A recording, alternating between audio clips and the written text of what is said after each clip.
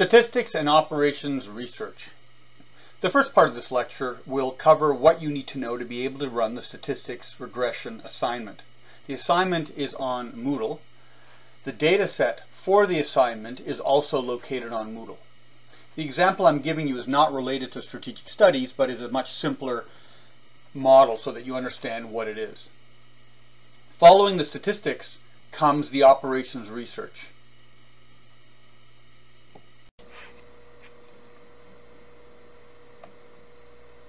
The extended linear regression procedure. So previously we looked at a simple linear regression by hand, which is a bivariate relationship, a single independent variable. Now we're going to extend that into a linear regression with multiple independent variables done by SPSS, which is one of the statistical software packages available for making this kind of analysis.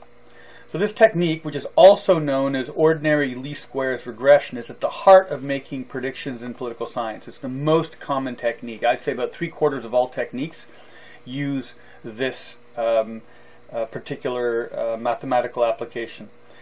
The two things we're looking for are a prediction equation and the indicator of the proportion of the variance explained, which is an R-squared. It tells us how much of the outcome in the dependent variable is predicted by the independent variables. And this is very important. It tells us how powerful the model that we've created is. Now, just to restate earlier information, there's 3 different kinds of statistics. There are, of course, descriptive statistics, which are simply quantitative description, how many of something there are. Then there's correlational statistic. Is there a relationship between two variables? For example, does the presence of an authoritarian government rather than, say, a democracy make certain policy outcomes more likely than others? Normally the measures of association range between -1 to +1, where a minus is an inverse relationship, where as one value goes up, the other value goes down, or the reverse. So 1 would indicate 100% of the variance explained. Most values in the social sciences range up to about 0.5 or 0.6. Any value higher than that, higher than 0.6 or 0.7, higher than 70%, makes you a little bit suspicious, because social scientific phenomenon is so complex and so diverse, and there's so many factors at play simultaneously that decision makers, aside from being overwhelmed, scholars who analyze decision makers, there's just so many variables to disentangle that you're not going to get a very high correlation. So typically correlations can be described as, for a 1-unit change in x is the independent variable, that we would expect a certain specified expected change in the y, which is the dependent variable. So that's what we're going to be looking for. And the third kind of statistic is inferential statistics, where we verify whether a result is significant, meaning whether it's a false positive or whether it's a genuine relationship, which is important because we want to be able to generalize from the sample to the population. Otherwise, we have no generalizability of our model. We're simply describing something, and we're not making a statement about a class of things, which is what we want to do as social scientists. So you see here before you the SPSS program as it's opened up. A couple of general rules. You want to save frequently. You've got to make backups. Also, SPSS is a little bit cantankerous. It doesn't like sharing programs. Very often students will be using Excel to format their data, and then they'll try to open the same file in SPSS without first closing Excel, and occasionally you end up with a jam up. So close whatever application is using your data file before you bring it in to SPSS. Now there's different parts. This here is the data window. I'm going to show you the output window, which is going to show you the results when you run the statistics. There's also a syntax window where you could delve into code, which we're going to have to do for at least one of the applications. So the first thing we're going to do is get the data. And this data is accessible to you on the website. Okay, so we're going to get some data here. And so the data we're going to get is helping save.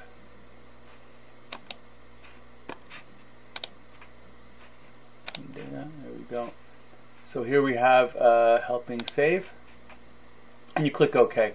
SPSS will open Excel files. It'll open a whole variety of files, tab delimited, comma delimited, but you have to tell it. It does have a smart capacity to recognize certain formats. The most frequent importation you'll be doing from another format is from Excel. And the only bit of advice there is when you import it, allow SPSS to take the top line of Excel and to import it as a series of names. Because if you look at an Excel file, very often you'll have on the very top row, you'll have names of each of the columns, which are the variables, and you want to preserve that. And SPSS will preserve it. It'll reformat into SPSS. So the specific option is read variable names. All right, and allow it to do that. So let's open this up. So this is the variable view. You can see there's variables, rather the data view. You can see the variable names on the top. The ruler means it's an interval level value, which means they're real numbers going from -infinity to positive infinity, where you could also have a ranking type of data structure where you'd have bronze, silver, gold type of ranking without specified distances between each of those values. And then of course you could have categorical, which would be, you know, what city you're born in, where there's no implied ranking. Now if you're getting your own data, which you will for your own paper, it's always better to get interval level data. Always better. It's the richest type of data. It's got the most information. It'll give you the best significance and the most detailed results as far as the correlations go. So we refer to data where we've got many different cases as cross-sectional. When we have data that's across time, we call that longitudinal. So time series, of course, is going to use longitudinal data. But sometimes you have both types of data together. And that's been called a pooled time series, where you've got a number of different countries, and each of the countries is across time. And it's a fairly complicated setup. You have to use dummy variables to indicate the different countries. But it's some kind of tests require it. So you also have here the variable view. It'll give you the variable, and you can format here the width of the cell, its alignment, and other aesthetic editors. So the essentially in the data editor, you have here a spreadsheet. The rows are going to be the cases. So here you've got case number 10, and your columns are going to be the variables. So these are the different common values for each of the different cases. So just to go over it again, we've got 4 kinds of data. You've got your nominal level, which is an event. There's also a dummy variable. A dummy variable is a variable which is coded as 0 or 1, typically 0 for absence and 1 for the presence of some characteristic. It's very often used for gender, or the presence or absence of nuclear weapons, or the presence or absence of some major factor. And it sounds rather peculiar, but the way the math works is that the dummy variable is like a sponge. If in the data you have a relationship which would be detectable if you had a dummy variable and you put a dummy variable in, the process of the math detects that variation and will empower the dummy variable with value. Now, if there's no relationship in there, the dummy variable won't be significant. But if you think there is a key event or a key process that is present, you include a dummy variable, it will soak up those values. Very often, dummy variables are used for post or pre measures of an event. You could have an economy, for example, in the 1930s, and then when war breaks out, you could have a dummy variable that will soak up the processes that change before and after that event. You can use this also as an intervention. where you have a social process, and then there's a change of institutions, and the dummy variable will collect the variation or the change that occurs between the two stages. Now, there's also a variable called an interaction term, and there are instances where the combination of two independent variables together create a disproportionate effect on an outcome. And you can think of the interaction between, say, an institution and an economic depression, where in the absence of the institution, the economic depression is a normal business cycle event with unemployment and slowdowns in the economy and deflation in the prices. But you could imagine that if it intersects with a political institution that encourages political extremism, that it can cause a change in foreign policy. So interaction terms are created by taking two variables and multiplying them together and creating a new variable. Now, this sounds rather crude, but it's been shown consistently that it's able to capture in an easy formulation the disproportionate effect of two variables interacting, in addition to the fact that you'd have those two variables already in your equation. And then, of course, you have your ordinal level data. In international relations, we have something called the MID, the Militarized Interstate Dispute, and they use a hostility level of 5 levels, which goes from no militarized action to war and various levels of threat in between. So that's a very commonly used type of data, and it's ordinal because we don't have a specified interval between each of the different stages in that variable. We just know that 5 is war, 1 is non-militarized interaction, and then there are gradations in between. Because very often you're not going to be able to measure those types of interactions with a huge amount of detail anyway. And finally, there's the interval level data: the length of the war, the number of casualties, the level of inflation. Now, for your paper, you have to have 3 independent variables, and they of course cannot all be dummy variables. They should be predominantly interval level of values, if those can be found, and if what you're studying allows you to do that kind of analysis.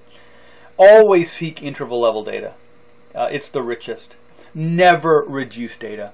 If you have a data set and it includes the ages of the people, don't collapse it like you see in a census, where you categorize people from into different groups. Group 1 would be ages 1 to 10, Group 2 would be 11 to 20, Group 3 would be 21 to 30. Don't ever do that. You lose the richness of the data. It impairs the ability of the statistical models to give you the best possible analysis. So it's sometimes done in order to simplify data for readers and observers who, if they get a full range of every age group, they might be somewhat confused, but it's not recommended. It really undermines the operation of the statistics. Now, you can also have indices, another type of variable where data has been transformed or combined. Natural logarithms are frequently used because they incorporate a declining marginal effect.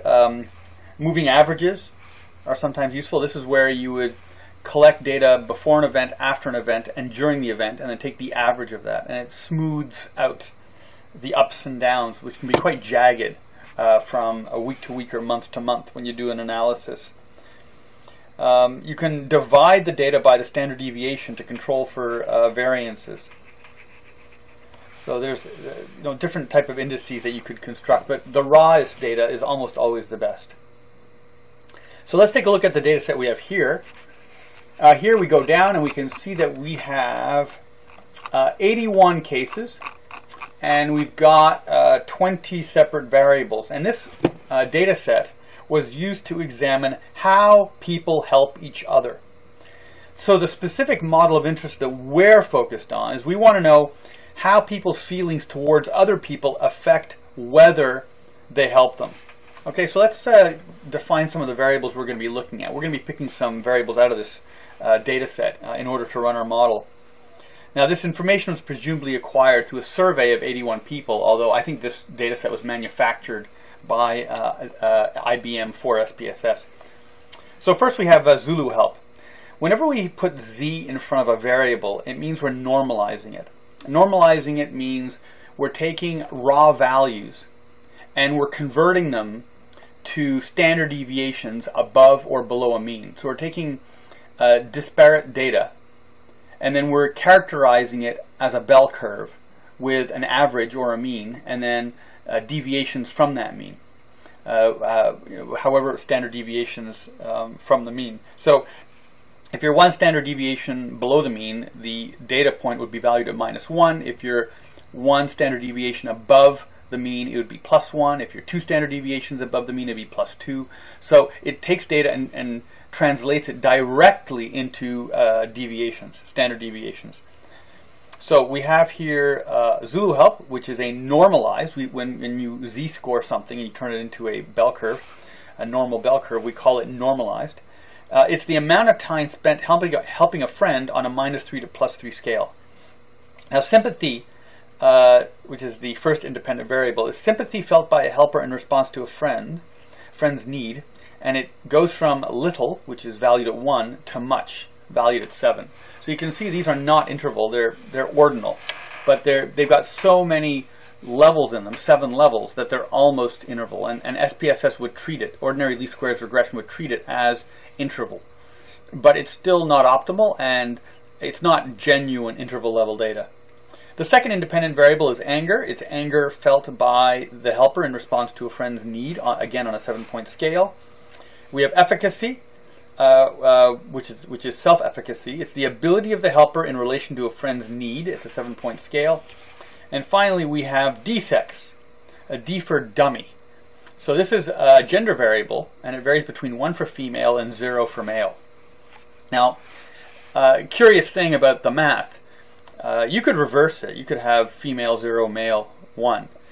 The way it works out in the math, if you remember the prediction equation, is the coefficient is going to be 0 if you're male and 1 if you're female. So 0 times the variable is going to make the variable disappear, and so it's going to take male out of the equation, and then you can calculate your dependent variable, your predicted value, your y hat. If it's female, it'll be 1 times the coefficient. Now, you could have a dummy variable where instead of choosing 1 and 0, you could choose 258 and 9,000, right, for female and male. And it's going to produce the exact same result because the equation, ordinary least squares regression equation, will take the two values, attribute them, but it'll still make the same prediction, so it'll compensate for it. There's no need, of course, to have ridiculously complicated evaluations. 0 and 1 is fine. But it just shows you how stable the regression equation is. Okay, so let's get into the actual statistics now that we know what our model is. There are a lot of assumptions that need to be satisfied in order to do a linear regression. Statistics is a little bit like art, as you're going to discover. There's a lot of judgment required, and you're not very often going to get a stark, clear answer as to what you're looking at. So, and a lot of the judgment requires some visual judgment, what we call the ocular trauma test. Does it look okay? All right, so the first assumption that we need to satisfy for using ordinary least squares regression is we have to assume that the data is normal. In other words, if we were to take the data for a variable and then to plot it, that it would look like a normal bell curve. If we don't have a normal bell curve, we're going to have a bias, which means the results we're going to get are less reliable. And if we get data that's not normal, normally the solution is get more data. And if you get more data, data eventually settles itself down into some sort of normal distribution. Now maybe if you're looking at something like height or weight, you're going to have a skewed sort of bulge on the x-axis, and then it'll sort of trail out because, of course, there's no negative weight, there's no negative age or negative height. So that type of data is not going to look normal, but you're still going to have a sort of a mound with two lower edges. So sometimes you won't have data that's normally distributed, and I'm going to show you some techniques on what to do when the dependent variable is not normally distributed, and that'll come later on. But we need to confirm that the data is normally distributed. So how do we do that? We check for something called skewness and kurtosis. So what's skewness? Skewness measures the extent to which the peak of the bell curve is leaning left or right. If it's leaning left, it'll have a negative value. If it's leaning right, it'll have a positive value. And if it's skewed too much, it'll no longer be normal. Kurtosis measures the extent to which the bell curve rises or flattens, right? If it's really, really flat, or if it's very, very peaked. Okay, now skewness and kurtosis are the first thing that we're going to check. In the notes that you have, you're going to have bolded, italicized instructions on what command words to use. And different versions of SPSS sort of drift over the years. And I've been using SPSS since the early 90s, so that's almost 30 years. The terms vary a little bit. Sometimes it'll say run, sometimes it'll say analyze. So don't be too put out. Just look for a term that looks comparable. Although my notes are up to date, you might use a slightly older version of SPSS, so don't get frazzled. Alright, so the procedure is we go to analyze, and you'll be going to analyze a lot. That's where most of the statistics are. We go down to descriptive statistics. We go here to descriptives, and we click on it. And it says here in the instruction in bold, we have to input anger, sympathy, and efficacy. So we're going to put in anger, sympathy, and efficacy. Now, why are we not putting in Zulu help? Well, because Zulu help is already normalized. It's already been forced into a bell curve. We're also not putting in D-sex because gender has two categories, male or female. That's not going to give us a normal distribution. Either they're both going to be equal, or one's going to be bigger than the other, and they'll be heavily skewed. So we also want to go down to the options, which you can see on the top right here, and we're going to click here, kurtosis and skewness, which are in the center. Make sure they're both ticked. We're going to click continue. Now I want to show you something. We're going to use the syntax. Normally you would not use syntax. For more complex procedures, very often you can only do them through syntax. Right, so syntax is going to open up another window. So normally we just click OK, and it'll run, and it'll put the results in the output window. But we're going to put an intervening step in here. What we're going to do is click paste. And what this is going to do is paste it to the syntax window. So here we are. This is the syntax window, and you can see the code here.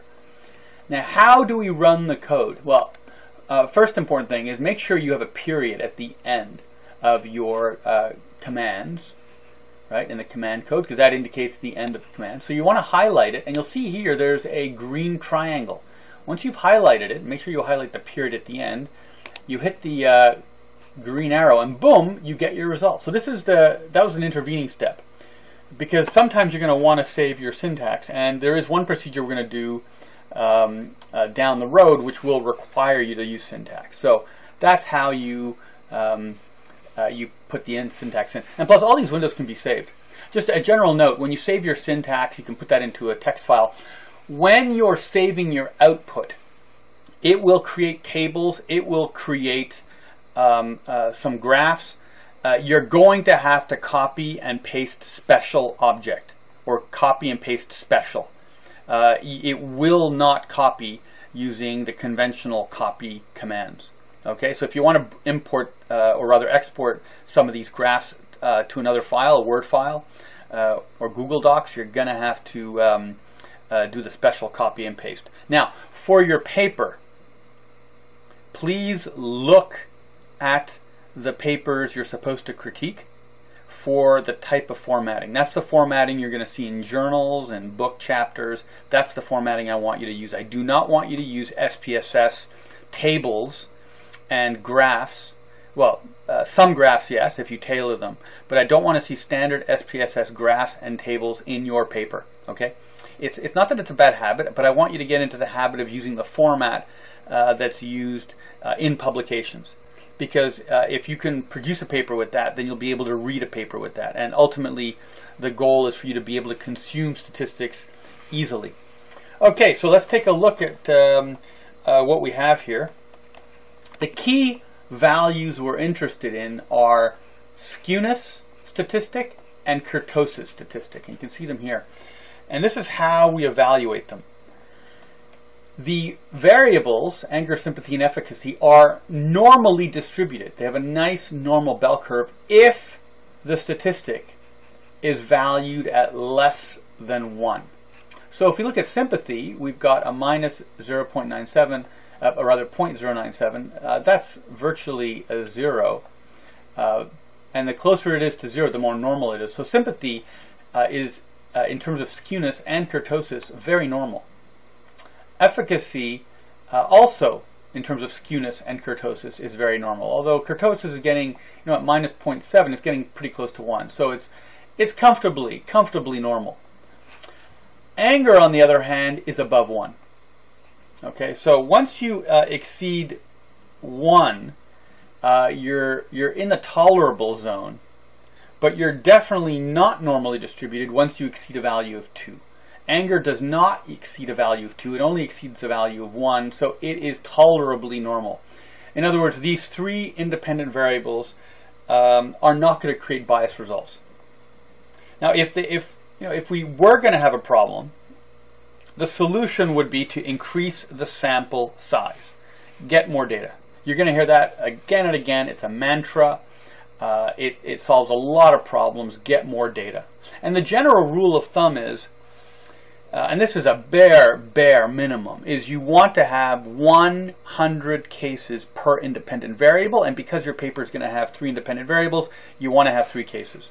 And right away, that's going to be a problem. In international relations, for example, if you wanted to do a time series, you'd have to have 3 centuries of data for 3 independent variables, and we actually don't have 3 centuries of data, so we're going to have issues with all time series papers, but that's not going to deter us. All right, and that's a bare minimum. I would much rather have 1,000 cases per variable. 100 cases per variable is really a bare minimum to be confident that you're not going to get some instability, meaning it's not going to undermine your significance test, your F statistic. So that was step 2. Now we're going to go to step 3. Step 3 is running a Pearson's R. It's actually the bivariate regression that we calculated by hand, and we're going to do this between each independent variable because we're trying to control for something which is nefarious, that's called multicollinearity. Multicollinearity comes from collinearity in linear algebra, or basically it means parallel values. Theoretically, we do not want our independent variables in the model to be the same thing. We want anger and sympathy and efficacy, for example, to be different things. If we were to run a model and we would include my height in metric measurement and my height in imperial measurement, we would be double counting a value. And SPSS would detect it. Now, the problem with multicollinearity is if we have 2 variables that are the same thing or measure the same thing, it's going to create a bias. And bias is always bad because it reduces the accuracy and reduces our confidence in the results. So we don't want multicollinearity. So in ordinary least square regression, the criteria is we don't want any variable to exceed a Pearson R correlation of 0.75. In other words, we don't want 75% of the variance in one value or variable to be predicted by the other variable. Now, what is the most common cause of multicollinearity? It's not that 2 variables are the same thing, it's that there's a common prior cause. So you've got something like unemployment and you've got something like deflation in the economy, and they're very highly correlated, but one doesn't cause the other. They're both caused by a precipitous collapse in demand. So theoretically, they're distinct things, but because they're so closely related, you can't both include them. You have to exclude one of them. So what's the procedure for determining whether we have multicollinearity? So again, we're going to go up to analyze. Okay? And you can see we can go to, yeah, here we have analyze here. You can actually go to analyze in either the data table or here in the output table. It's a SPSS is nicely modular. So we go to analyze, we go to correlate, and we go to bivariate, because we're looking at comparing one variable against another variable. And so here we're going to input all the independent variables, including dsex. All right, you can see the symbol here for dsex. Now, very often when you're operating this table, you're going to find that the names are going to scrunch up and you won't be able to read the names. You can always widen the table by putting your cursor on the edge of the table and make this little dialog box larger. So don't be deterred. You're not a prisoner of the size of this little container. So we put in anger, we put in sympathy, we put in efficacy, and we've got in dsex. And good. So we are now going to run these. Now we're going to click OK because we're not going to paste the syntax here. This is a relatively simple process, and we're going to make sure we're on a Pearson R correlation. All right, so here it is. Here's our correlation table. How do we read this? Well, I'll tell you what we don't read. We're not going to look at the significance two-tailed test. Irrelevant. Don't care about that. We're not going to look at n, the number of cases. We don't care about that. The only value we're interested in is the Pearson correlation. And you'll see we've got 4 comparing against 4. So you'll get dsex obviously having a 1 because it's a perfect correlation with itself. And anger are valued at 1 because they have a perfect correlation. So let's take a look at some of the values. So we see that dsex, the gender variable, is very unrelated to anger. It's unrelated to sympathy. It's unrelated to efficacy. We can see that anger is unrelated to sympathy or efficacy. And we can see that sympathy is unrelated to efficacy. So it all checks out. There's no value here that's higher than 0.75. Okay, so what we've done here is we've regressed these independent variables against each other. If we had a case where 2 variables were correlated higher than 0.75 and are essentially measuring the same thing or 2 different aspects of the same thing, probably because of a common prior cause or an antecedent variable, we would either exclude one of them or we could find some novel way of combining them. And there's a really ugly solution called factor analysis, which is a terribly complex method. It takes variables, puts them together, rips them apart, and then reconstitutes them like some sort of processed food. And while it does increase the power of the variables in the model, when it comes to trying to explain what the variable is to decision makers, you will not succeed. So you should never use factor analysis. You should use factor analysis if you're trying to make accurate predictions and you're working for a polling company and you're confident you know what the factors are that you've created in a very abstract, esoteric sense. But do not use a factor analyzed variable if you're trying to communicate the model to a decision maker. They will never understand. So that was step 3, and we've satisfied those requirements. So now we're on to step 4. In step 4, we're going to scatter plot individual independent variables with a dependent variable to assure that there's no nonlinearity. Okay, specifically no nonlinearity. What does that mean? It means that we don't care if the dots look like a shotgun blast on a barn door. We don't care if it looks random. What we do not want is a nonlinear relationship. And specifically, we don't want a set of curved dots, like dots that are grouped together and somehow move over in a curved fashion. That's a problem. Because linear regression is linear, if you have a curved distribution of data in the relationship between an independent and a dependent variable, it's going to create a lot of bias. Because if you put a line through a curve, you're going to underestimate some portions and overestimate other portions, and it's therefore something we have to identify and fix. Okay, so the solution is to transform the data. In other words, to alter typically the independent variable.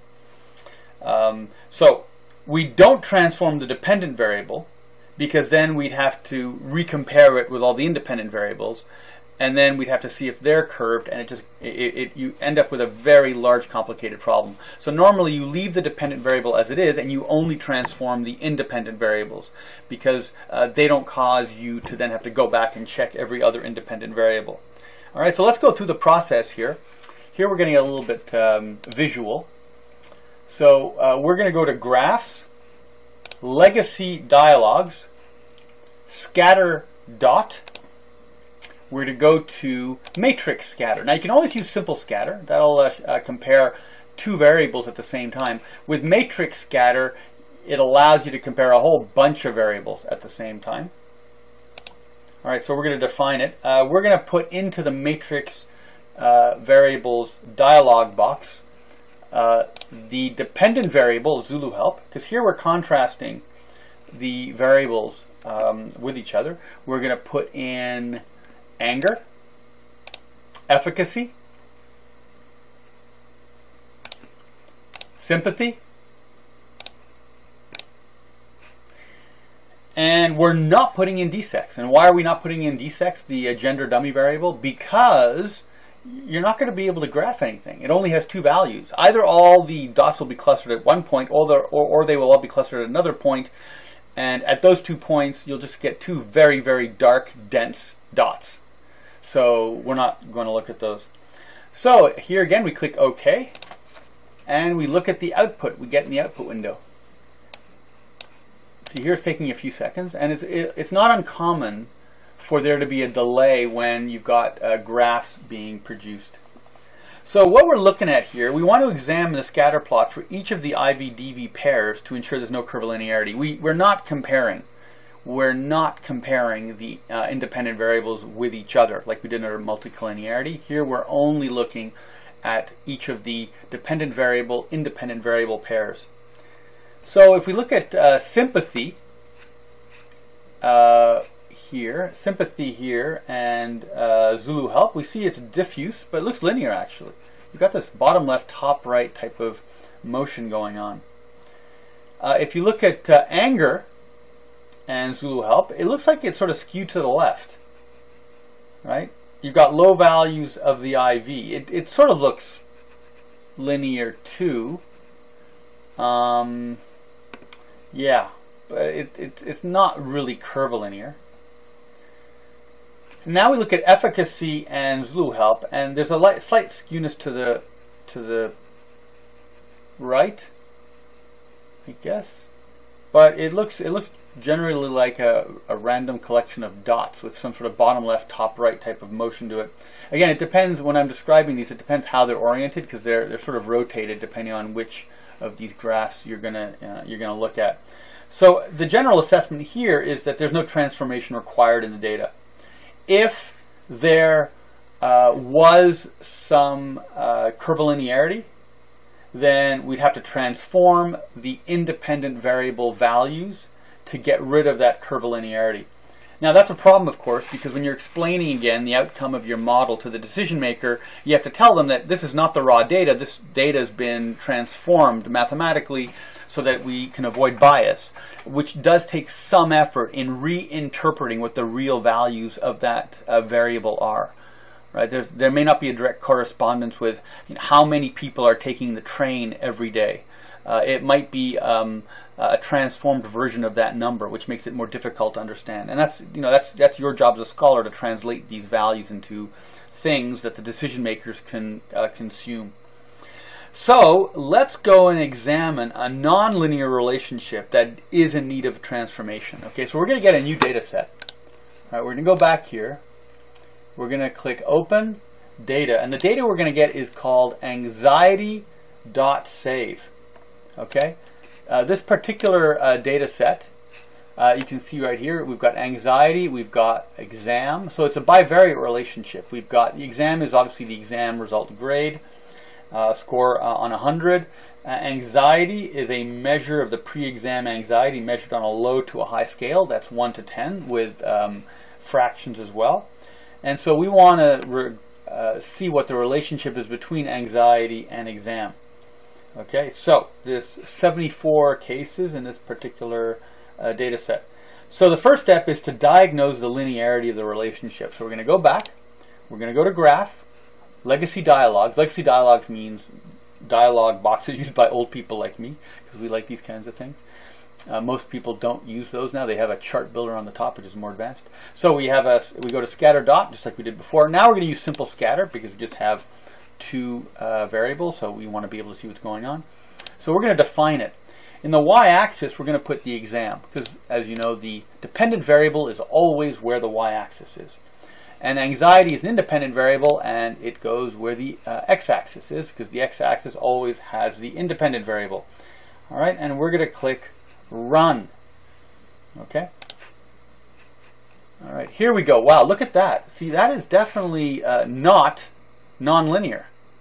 This is a curvilinear relationship. Looks like it's not a bell curve. It looks like it rises up to a peak in the center and then tapers off down again on the right.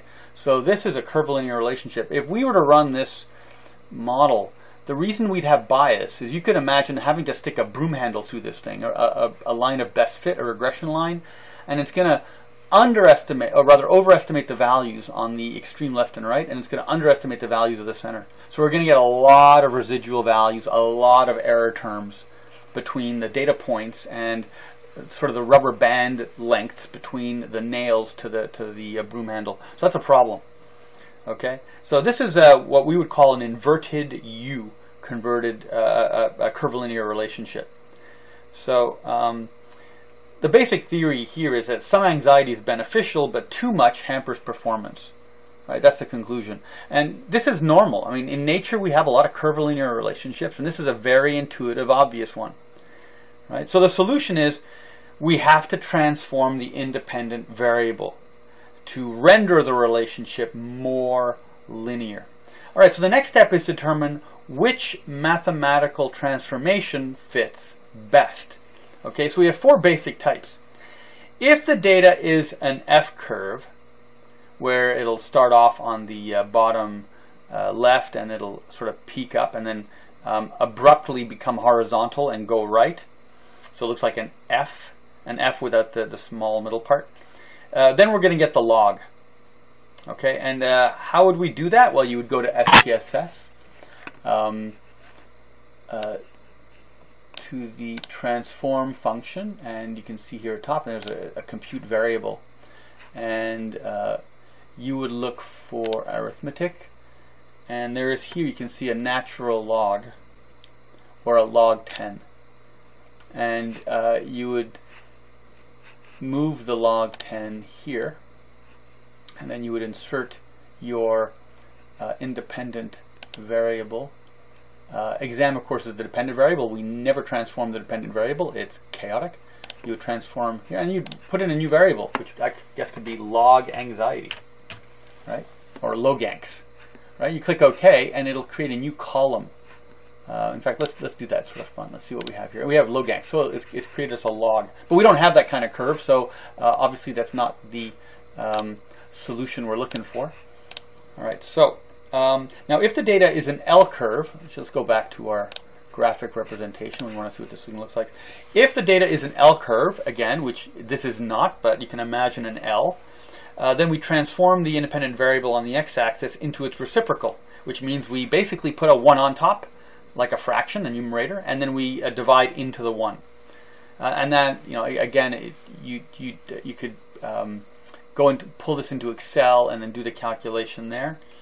If the data is a bell curve, then you use the quadratic. Now, this here is actually a bell curve. What does a quadratic mean? It's actually a complicated term for something that's very simple. It just means multiply the independent variable by itself. Or you can do the cubic, which is multiply the independent variable by itself 3 times. Right? So that's using complicated terms for simple calculations. And the fourth if is if the data is a soft z curve, then you get the log of both the dependent variable on the y-axis and the independent variable on the x-axis. But again, I am wary of transforming dependent variables because it creates a mess, because then you have to recheck to see if you still have a non-curvilinear relationship with all the other independent variables. And can you imagine having to then retransform the dependent variable or the independent variables another time? You end up with a multi-layered cake of transformations that you could not disentangle. So be sparing when you do your transformations. Now, there's no question that transformations are time-consuming, right? And they benefit from extensive trial and error, and the solutions are rarely perfect. Now, an obvious note: logarithms do not work with 0 or negative values. We don't use slide rules anymore. We have calculators, so logarithms are not that much in use. But the reason we had logarithms is with a slide rule, they made the observation that with very large numbers, you could get some incredibly accurate answers, because you can add and subtract logarithms in the same way that you have you multiply very, very large numbers. And so before calculators, people would use logarithms to do large calculations. So we still use logs, but you are not as familiar with logs as likely people 2 generations before you, and they would know you cannot log a 0 number or a negative number. You basically get gobbledygook. So all transformed IVs would then have to be regressed against the dependent variable in a scatter plot to confirm that the transformation was successful. So let's go ahead and quadratically transform anxiety and then replot it to see what happens. Okay, so we're going to go up to transform and compute variable. We're going to get rid of our log value here. Now, as you'll see from the data set, I've already got a Q anxiety here. Q anxiety is the quadratic of anxiety, anxiety multiplied by itself. So I'm going to move anxiety up here. I'm going to move in an asterisk from the calculation here. I'm going to put in another anxiety. So anxiety times anxiety is going to be, I'm going to put QQ anxiety here as the new variable. It's going to add a new variable on my, let's see, do I have everything here? Yeah, it looks good, looks good. So we click OK. Let's go take a look at what's happening. Yeah, we've got this new variable, QQ anxiety. So let's see what happens when we run the graph. So again, we follow the legacy dialog box. Scatter dot, we're in the simple scatter, define. We're going to throw out anxiety and throw in QQ anxiety. And here we go. Well, it's lessened. Looks like it's sort of lessened it. It's actually shifted the peak somewhat to the left. What do you say we do the cube? All right, so we'll multiply anxiety times anxiety times anxiety. All right, we'll call that QQQ anxiety. Let's see what happens. Are we able to, there we go. So we've made a new variable, QQQ anxiety, which is the cubic. Let's go see if we have dealt with the problem. Let's get rid of QQ anxiety and throw in QQQ anxiety. Oh, this is slightly better. It really, you know, what it's done is it's sort of squishing the dots to the left and then leaving some scattered points off to the right. But it's sort of successfully reducing the degree of curvature by depopulating the curve on the right. So the transformation had, I would say, moderate to little impact in this case. It wasn't what I would describe as very successful.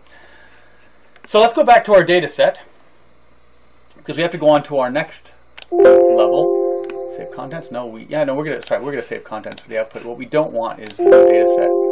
We don't need this data set. We also don't need this untitled data set, or this untitled data set, or this untitled data set. Here we are. We're back to our original data set here. So step 4 was what we just finished. scatter plot. So what we need to do next is to identify and potentially exclude data points that are significantly farther from the mean than 2 standard deviations. It sounds sort of peculiar, but if you're trying to do a study of human health, you would not put a superhero inside your data set, because they're going to be super strong and super fast and have laser vision, and they're going to distort your results.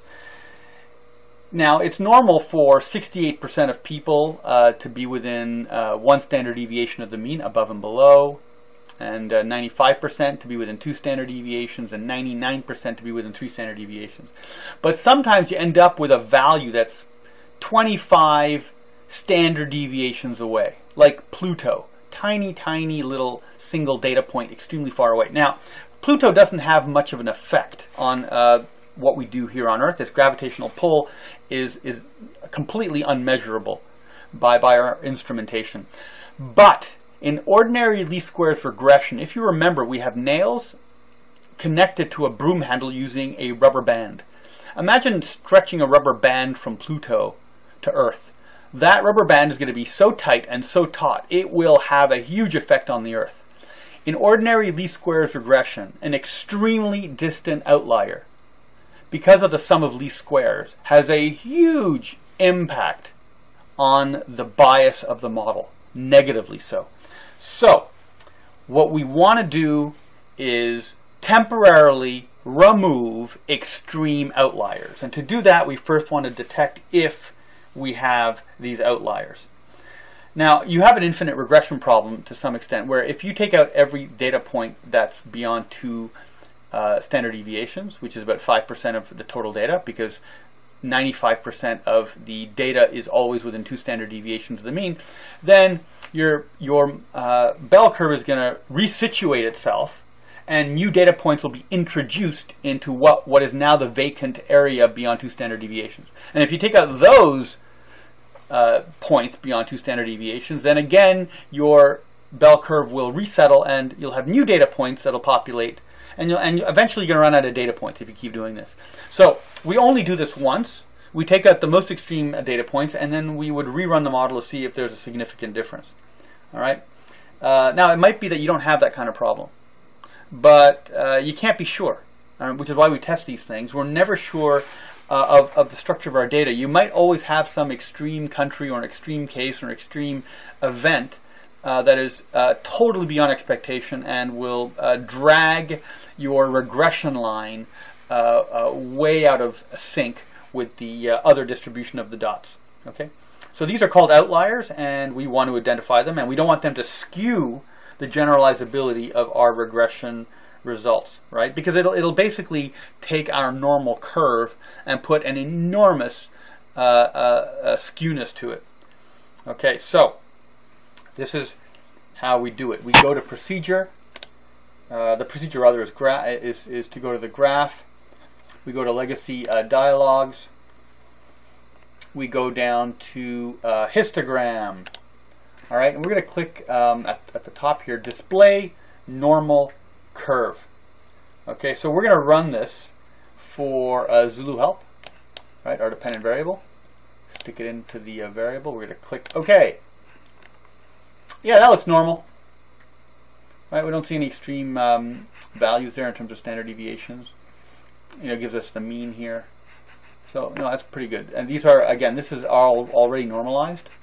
So we can see it's not farther than 4 standard deviations on the right, and less than 3 standard deviations on the left. So things are pretty normal there. So let's go to the next variable, which is, we can go to graphs. We're going to go to sympathy. So legacy dialog box, we go to histogram. You guys must have done histograms in methods class in CGEP or in prior classes. All right, we throw out Zulu help, and we're going to throw in our independent variable, sympathy. In goes sympathy. What does it look like? Yeah. Again, these are here for sympathy. We're looking at raw scores, right? It's on a 1 to 10 scale, so or rather a 1 to 7 scale. 1 to 7 scale. You can see there's like very normal distribution. All right, on to anger. Histogram. Bye bye sympathy. hello anger. Wonder why it's not alphabetical. All right, here we go. Yikes. Okay, so that's a lot of ones there, I guess, which means people are not angry, which is a good sign. A couple of people are quite angry. It's 7. Someone's outstandingly furious. I don't think that's an outlier because it's within the range 1 to 7, and it's appropriately rare. So this is, not a normal curve, but it approximates one given that you just don't have that many angry people. I think maybe the scale is wrong, right? If they had the scale set to something like how perturbed are you, then we'd have a more normal curve. So this could be solved using measurement solutions. All right, next variable, last one, efficacy. So legacy dialogues, histogram, we throw out anger, we get efficacy, throw it in, and yeah, this also looks like a normal curve. Yeah, you got a sort of a bulge in the center. It's got quite a few, it's actually much flatter than the other results. Now there's something else we can do that I've done in the past. You can go to Analyze and Descriptive Statistics and Descriptives, and what it'll actually let you do is you can save standardized values as variables, right? So let's check the options here. Yeah, so what it'll actually do is, if you look here, we've added some variables. So here, we've got these new variables, and it's got z in front, as you can see, because it's been normalized, like I told you before, and we can now check that these values are in terms of standard deviations. So if they're a minus, they're below the mean. If they're positive, they're above the mean. And we see a lot of values here. 2, I see a 2 here. Yeah, I noticed none of the values are oh, here we go. We got a 3.2. That's the most extreme case we have, and it doesn't look like it's very far out. 3 standard deviations, you're gonna have cases beyond 3 standard deviations. Just it's very uncommon.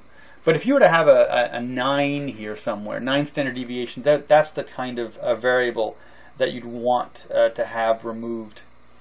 So, so in this particular case, you do nothing.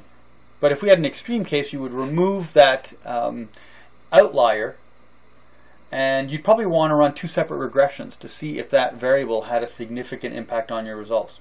Now, what is the solution if you have lots of extreme values? Well, you've heard this before. Get more data. The more data you collect, the more the data is going to have normal distribution, and you're going to have fewer outliers and fewer extreme points. Okay? So, we presume at some point that you've done some linear transformations if you had to do them, and then we would rerun Pearson's R between each of the IVs to control for multiclinearity. So there's a bit of sort of cycling back and forth between some of these assumptions. But once that's done, we are now ready to run a linear regression. All right, well, termed a multiple linear regression because we've got multiple independent variables. All right, so what we're going to do is we're going to run the model. We're going to examine the strength of the relationship in the form of the R squared, the correlational coefficient. We're going to look at the slope and the standard error for the t-test of significance for each of the independent variables. All right, so I'm just telling you what we're going to do, and then we're going to run this thing, and then we're going to do it. Okay, so here we are, finally. So we go to Analyze. We go down to Regression. We go to Linear. So we have here our slot for our dependent variable. Fairly obvious, you can only have one dependent variable. So we put our dependent variable in there. Our independent variables are also going to be deposited in. We've got anger. We've got efficacy. We've got sympathy. And we've got our dummy variable d6. So all 4 of those were put in. Now, we spoke before about assumptions that we had to ensure before we ran the regression, but there are some assumptions we need to check after we run the regression. So we're going to have to save some values that we're going to look at later on. So we need to go to the save section here, and there's two blocks. There's predicted values and residuals. Predicted values are your y hat. It's the dots along the broom handle that we're predicting are going to happen. Residuals are the rubber band. They're the errors and the mistakes and the distance from the broom handle on the rubber band to the various dots. So we're going to choose some values here. So we want to save in the predicted box the unstandardized and the standardized. All right. The standardized, of course, is information forced into a bell curve, and unstandardized are the raw scores. For the residuals, we're going to save the unstandardized and the studentized. Student is the, again, it's the gentleman who created the t-statistic from the Guinness Beer Company, who measured the middle finger of prisoners in England. So he had a particular transformation that we find very useful. Now we're gonna, click continue. Now we're gonna use the enter method. Okay, now where's the enter method? Yeah, so there's here somewhere. Yeah, here we go. It's block 1. We're not going to use multiple blocks. We use method enter because what we have is a theoretical driven model. We have an idea. We're going to put the variables together and we're going to run it. What you can do, which is I think somewhat atheoretical, is you can just throw all the variables in and have this thing go through multiple iterations until it finds something. And that is basically fishing for evidence, which is not theoretically driven. So you end up with some sort of correlation. You have no causal explanation how. I strongly discourage anyone from doing that. All of this needs to be theoretically driven, because if it is not, we have no causality. Okay. So we also want to put in some plots. So we're going to go up here to the plots on the top right. And into the y, we're going to throw in the z-pred. The z-pred is the standardized predicted values. Okay? And into the x, we're going to put in the SD, resid, which is the studentized residual. And this is going to give us a graph. Okay, so we click continue here, and we're ready to go. So we click OK, and let's see what we have. Voila, here's our regression. So it tells us at the top these are the variables that were inserted. Let's go down here to the model summary. Okay, so model summary tells us here we have an R of 0.641. All right, that's not useful. We come here to the R squared, which is 0.411. Now this would be okay if we were running a bivariate regression, but we're not. We have a multiple number of independent variables. When you have multiple independent variables and you keep throwing them on top of each other, you tend to have an inflationary effect in how much you're explaining. So we have to use the adjusted R squared, which is the third number here. What it does is it gives you a more conservative and realistic assessment of how much variance is explained in the dependent variable by the independent variables. So here we have a 0.381. This tells us that 38% of the outcome in the dependent variable is explained by the 4 independent variables. That is actually a moderately strong relationship. It sounds crazy. It's not 70%, it's not 60%, it's just 38%. But that's a good value. This tells us that our model has some strength. But you know, that's not going to be enough. Right? So let's go take a look here at our ANOVA. That's analysis of variance. This is our F statistic. Now we used a table before, but here we don't need a table. Here, the computer does the calculation for us. It tells us we have 4 degrees of freedom, which is the number of independent variables. It tells us that we have 80 cases, and it subtracts. Actually, it's 81 cases, but I think they take a 1 for the 1 away from the constant, and so they subtract 4 independent variables from the 80 cases to give us a degrees of freedom of 76. That's what the DF stands for.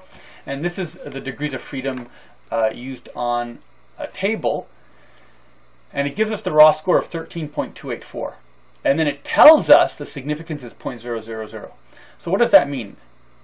It means the probability of a false positive is less than 0.00, and then there's some number that's incredibly small down inside the zeros. In other words, there's a very, very, very small chance of a false positive, and this is a good result. Remember, the F statistic tells us can we generalize the entire model, including the independent variables, to the population? And the answer is yes. It means that this study that focuses on people providing other people help can be generalized from the 81 cases to millions of cases. So this is a good finding, right? So this is the assessment of the overall model. Now we can look at the F statistic chart. Let's take a look at what we have here. So this here is actually a representation of the distribution of the F statistic. You'll see it's not a normal curve. It's sort of heavily skewed because it starts at 0, so skewed to the left, and then it sort of tapers off to the right. So this is the table that we've actually seen before, the F statistic table. Now we again have the 5% at the top, but this time we've got a V1 of 4. Right? We have 4 independent variables, and the number of cases we have is 80, which is not 120, right? We want to be conservative here, and 120 implies a better significance because there's more data. So we want to go to the next worst level, which is 60. So if we intersect 60 here at this row and the column of 4 independent variables, we're going to end up with 2.53. So we would take this 2.53 and then compare it to the result on the output. And obviously 13 is much higher than the critical value of 2.53 on the table. So we could tell by using the table that this is significant. But we don't have to. The calculator, the computer other's done it for us, and we know that it's 0.000. So we have a high level of confidence this table can be generalized. Now we have the coefficients table. There is a lot of activity here, and every single thing here matters. So let's start with the easiest part. Now I hate the way SPSS constructs the table. They put the beta in the middle. Okay, the beta is the partial R in calculus. It's what we call a standardized coefficient. It's standardized because it's put onto a normal curve. Now what's the benefit of that? The partial R in calculus is this really cool thing you can do with derivatives, where you can allow one variable to vary and you freeze all the other variables. So it's the ultimate controlling for other variables. And we spoke about that when we looked at qualitative methodology. Statistics does it for you automatically. It's brilliant. So it freezes the other values and then your other variables, and allows you to then vary the variable that you're interested in, and then you can get a relative idea of how much effect that variable has on its own. So the only thing we can use the beta for is a direct comparison of the ranking of the impact of the variables. So if it's negative, it's an inverse relationship. But what we're interested in is magnitude, the size of the relationship. So sympathy's got the highest value at 0.455, so this is the most important variable. Then we have anger, 0.328, and then efficacy at 0.3, and then finally the gender, which matters the least. Okay, so that's the beta. I wish they put the beta somewhere else. Next, we've got the unstandardized coefficients, and that's the B. Okay, and you've got the constant. If you recall, the constant is the y-intercept. It's where the regression line passes through the y-axis in the Cartesian graph. And then you've got your B coefficients here. These are all the slopes. Right? So we're going to use this to create a regression equation, exactly the same way as when we did it by hand. But before we get there, let's see what else we can do with these values. So we don't care about the other values for the constants. They're irrelevant. The constants only used to build the regression equation. But we have here 4 B coefficients for the 4 independent variables. And what the computer calculates for us is it'll take the B coefficient. You divide the B coefficient by the standard error, and you'll notice that the B coefficient divided by the standard error equals the T statistic. Remember the T statistic created by that student from Guinness Beer? So 0.3 divided by 0.081 will equal 3.6. And then we go to the T statistic chart. So in this case we've got a 3.6. And the computer pre-calculates it for us. It tells us that it's highly significant. So remember, a value of 0.000 basically tells us that it's highly significant. There is almost no chance of there being a false positive. There's no chance of a coincidence. This is not an illusion. This variable can be extrapolated. Now remember, the threshold in the social sciences is 5%. So we're looking for a value here that's no worse than 0.05. If the value is worse than 0.05, then there's just too high a probability that there's a coincidence, and we can't trust it. We can't generalize from it, and we would rerun the model and probably drop the independent variable. Okay? Now, traditionally for these types of tests, we use a two-sided test because we're not, we don't have a directional hypothesis. So here we have the t distribution table. It's different than the one we saw before, because here we would choose one-sided or two-sided. One-sided is if we had a direction, we had an idea of what direction the relationship is supposed to go in. Here we don't, so we use a two-sided estimate. And so here at 5%, we choose the 5% column for the two-sided t distribution. And again, we've got 81 cases, but we can't choose 120. That'd be too liberal. We have to be conservative. So we're going to choose 60. Now, if we intersect 60 and we intersect 5%, we end up with this number, 2.000. This is a rule of thumb. And the rule of thumb is, if your t-value is higher than 2, it's significant. That's not always true. I mean, if you end up with very, very small numbers, like 10 cases, you're going to need a value higher than 2. Here, in this case, 2.228. But for what we have here on the output, notice how all the t-values are higher than 2, right? And we have 81 cases, which means all of them have cleared, all of them. Alrighty. So if we look at efficacy here, we've got 0.435. There's the standard error. There's the t. There's the significance, sympathy, same thing. All the significances are good. Now for the gender variable d-sex, here we have a minus 0.455 divided by the standard error. Again, the minus doesn't really matter. It just tells us the direction of the relationship, whether it's positive or whether it's inverse. It gives us here a minus 2.030. And the significance is 0.046. It's almost 0.05. And if it was 0.05 or worse, or worse than rather 0.05, then we would throw the variable out. It would not be significant. Here, it's barely significant. Okay? Now, we can do more than this, right? We can take the constants and we take the b coefficients, which we know are slopes, and we can incorporate these into a regression equation. Okay, and we're going to do that in a sec, but I just want to talk a little bit more about the coefficients here.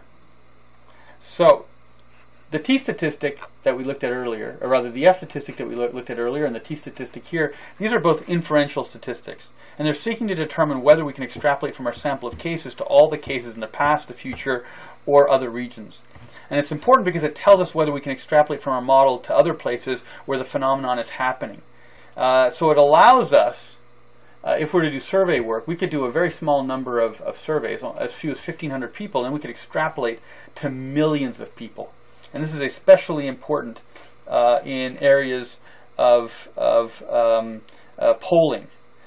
Now, all of this is based on the central limit theorem, which was discovered in 1733 by Abraham de Moivre, and then extended by Pierre-Simon Laplace and Johann Carl Friedrich Gauss. Laplace and Gauss, of course, are two famous mathematicians. So the work, again, it goes back to pre-revolutionary French gambling. But it's a super important theory. The assumption of all inferential statistics is that there's no relationship. And this is called the null or zero hypothesis. So the f-statistic tries to falsify this assertion, because you can't, of course, prove anything. And by successfully falsifying that there is no probability of a relationship, we know we can extrapolate and therefore generalize our model. Right? And so we want a 95% confidence level that the null is falsified in the social sciences, which is why we go for a 5% significance level. So the statistical significance test tells us what probability there is that the relationship we observe in our sample could occur if there was no actual such relationship in the actual larger population or universe of cases. So if no one who rode bicycles got sick in the larger population, what's the chance of, in our sample, people riding bicycles and getting sick at the same time? So that's a kind of sort of thought process that we're looking at. Okay, let me show you another distribution here. So you can see here just a comparison between the z distribution, which is when we standardize values, and we compare that to a t distribution, which is from student, the guy from Guinness. And notice how his distributions are different as to whether you have 30 cases or less than 30 cases. Right? So there's multiple distributions. In fact, there's so many different types of data structures. There are books and books with different distributions for different type of data problems. Okay, so the next step that we would do here is determine whether we had any variables that were insignificant, and we would then take them out of the model and we would rerun the model to see if removing that variable had an effect. Now there's a very strange phenomenon. There are times when you'll have 3 variables that are significant, one that's not significant. You'll exclude the insignificant variable, and then a variable that was significant will then become insignificant. So there's a lot of complex interactivity, and there's a certain amount of trial and error as you're including and excluding independent variables to see what the follow-on effect is on the other variables. Because variables will end up picking up the variance from the relationship between the IVs and the DVs to some extent from each other. So it's a very peculiar, complex relationship. All right, so what we have here is the scatter plot between the dependent variable Zulu help and the regression standardized predicted values and the regression studentized deleted residuals. So step 8 is the method of testing the linearity assumption. Since the sum of the residuals, the unexplained variance, should equal 0, regressing the residuals and the predicted values should show no pattern. So let's look at this. Do you see a pattern? Well, I don't think I see a pattern, but there's yeah. So this is what we've plotted. Let's see. I think there's a plot here that we're supposed to do. So there's legacy, scatter dot, simple scatter, and we're going to take some values that we created in our model, and we can expand the dialog box. We can see what the heck we're doing. In the y-axis, we're going to put in the predicted values. These are unstandardized predicted values. In the x-axis, we're going to put the res1, which are the unstandardized residuals. And these are different from the chart that we have here. Here, the values are standardized and studentized, and we see no pattern here. And this is a test of the same thing, using unstandardized values. And again, we don't see any relationship. We want to see a random distribution with no patterns, or a linear association. If we end up with a pattern here, it means we have some effect that we didn't capture with the variables. And the solution then is to use a technique called weighted least squares, which is a pain in the butt. But if we don't solve this problem by running weighted least squares, it tells us that we're going to have a huge amount of bias in our results. So step number 9 is called heteroskedasticity. It's a bit of a tongue twister. You got to say it about 10 times. Heteroskedasticity. Say it with me. Heteroskedasticity. Okay, it's the opposite of homoskedasticity. Homoskedasticity is good. Heteroskedasticity is bad. So heteroskedasticity occurs when there's a pattern in the residuals. Remember, the residuals are the distance from the dot to the line of best fit, or the plane of best fit. Right? So specifically when the standard deviations of the residuals are uneven. This usually happens when there's a hidden pattern within the data, usually caused by a missing independent variable. This is called omitted variable bias. So if there's a major phenomenon that affects the dependent variable and you didn't include the independent variable, the model will show you that the variable is missing by giving you a lot of heteroskedasticity. Okay, so let me show you some sample shapes. This is where the art appreciation comes in.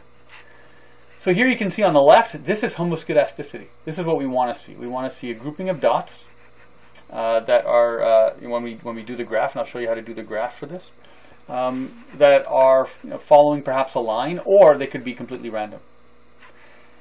Here in panel B, we've got heteroskedasticity. It looks like a trumpet. So you've got a very tight grouping of dots, and the variance increases as you approach the right side. In panel C, you've got a trumpet, again, but this time it's pointed left. And in panel D, you have a bow tie. So you have a tight collection of variances in the middle, and then it expands both to the left and the right. These are cases of heteroskedasticity. All right, let me show you more. Here on the left, you've got homoskedasticity. In the center, B, that's also homoskedastic, but it's with a small sample, so you got a sort of a normal distribution.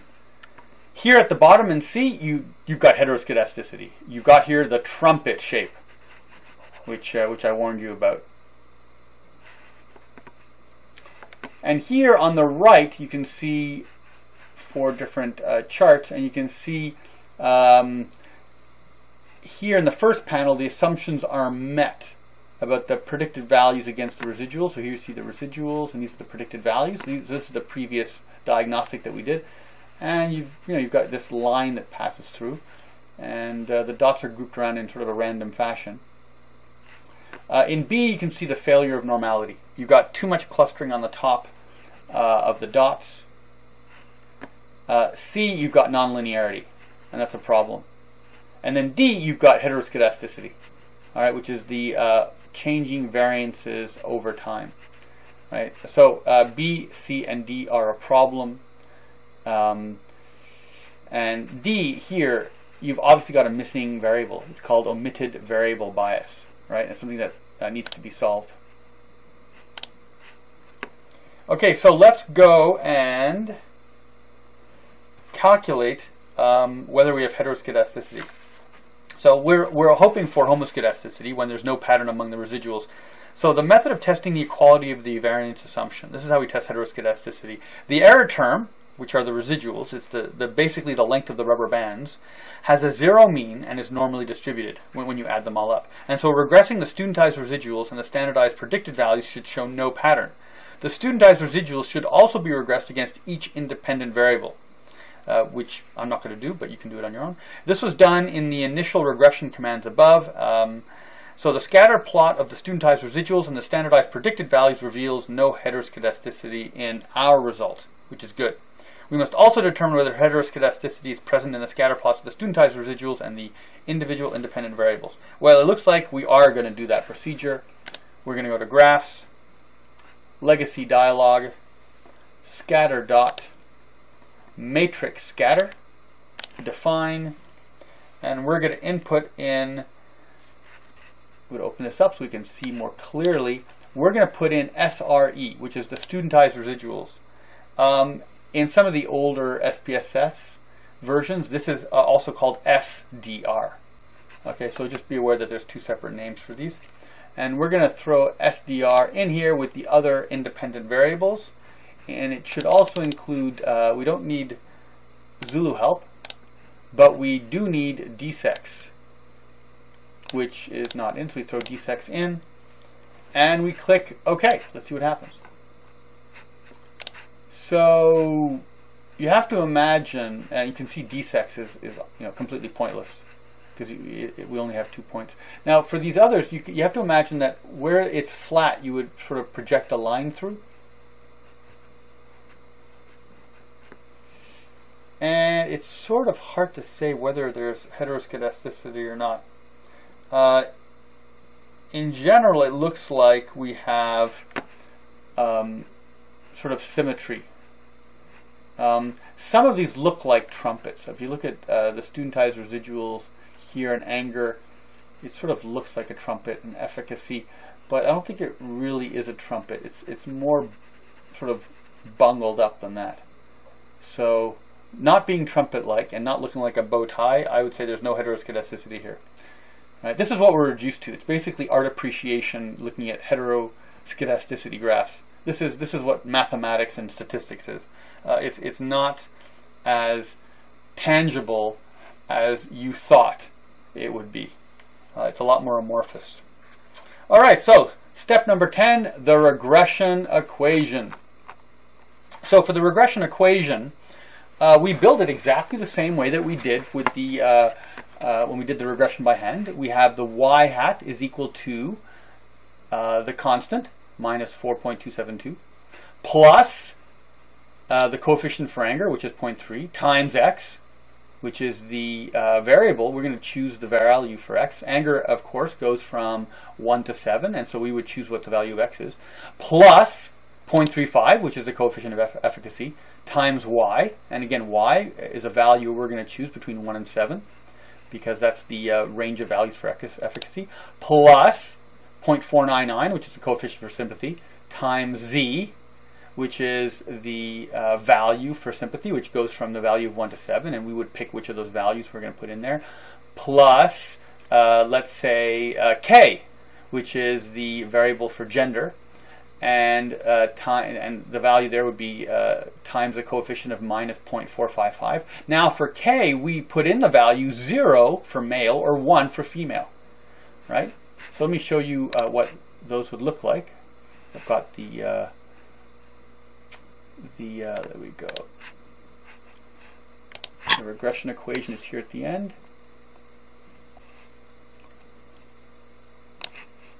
There we go. Let's zoom in on that. So that's it right here. Right.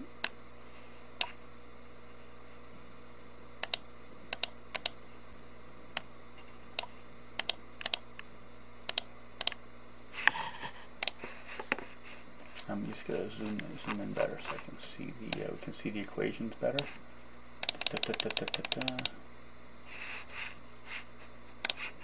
There we go. So you can see at the top here. Zool help is equal to the constant plus anger plus sympathy plus efficacy plus d-sex, and you can run a sample, as I've done here.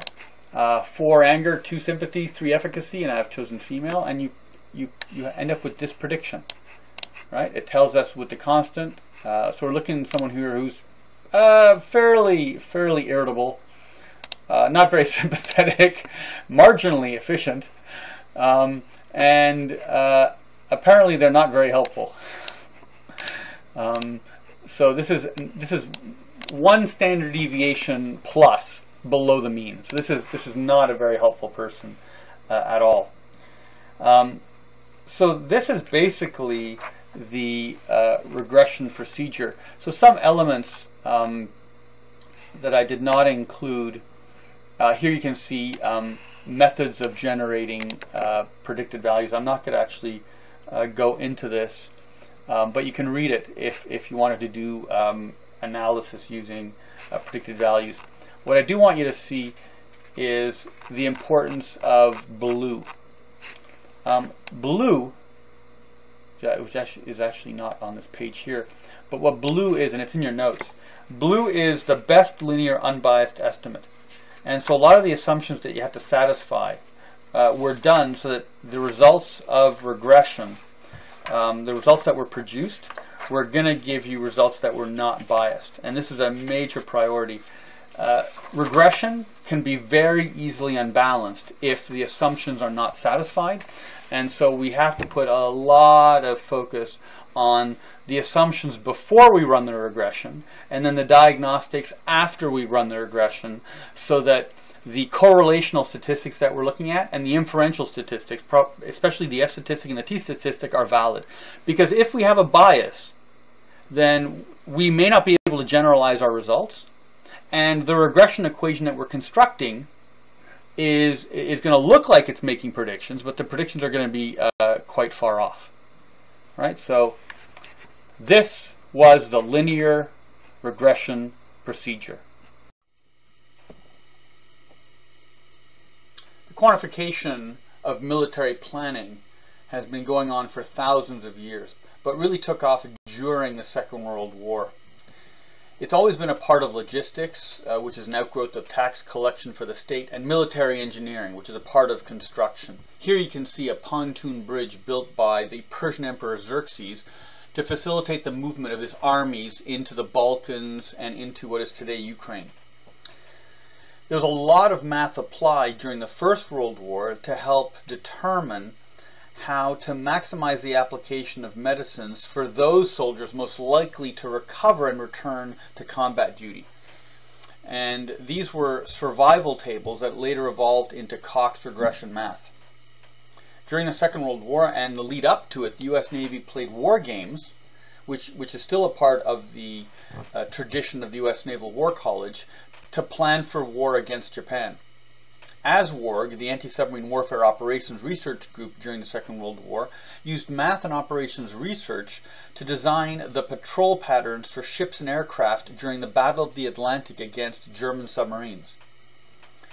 The Naval Ordnance Laboratory used operations research and wargaming to examine the application of mine warfare against Japan's vulnerable logistical lines from Southeast Asia. The development of linear and dynamic programming solutions took off in the 1940s and 50s, and this was coupled with the computer revolution, which led to an increased ability to make computations. Sigma I-64 was a program used by the U.S. Air Force to plan its bombing of North Vietnam, although ultimately it was not very successful. Types of research tools. Miniature gaming, using small soldiers or symbols of small soldiers, has been around since ancient times. Some of its entertainment manifestations are in games like chess. But moving soldiers on a map was much easier than exercising actual troops in a field, as long as those movements were realistic, which required experienced persons running the simulations. Fred Jane had a recreational war game that focused on naval ships in the end of the 19th century and early 20th century, and that gaming company has since evolved into a professional analytic organization that serves various militaries.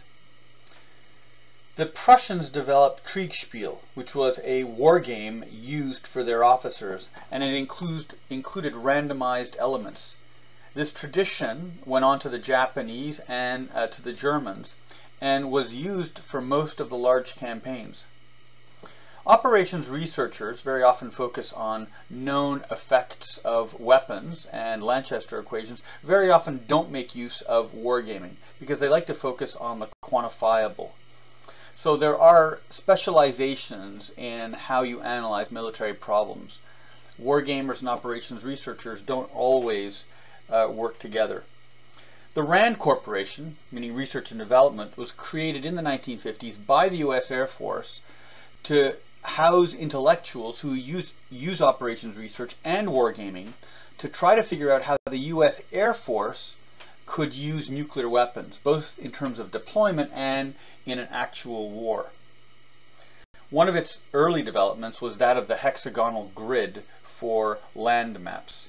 And this was then taken up by commercial war games in the 1950s and the 1960s, which is mostly driven by historians and their ability to conduct primary research, particularly about the ORBATs, or the identity of the military organizations that participated in wars and battles on both sides, which was very often difficult to determine. One of the earliest games was Panzerblitz, which came out in 1970, which was a tactical simulation of German and Soviet armored and infantry warfare on the Eastern Front. Larry Bond developed Harpoon as a paper dice war game, which then evolved into a naval war game, which was then used as a simulation by the U.S. Navy.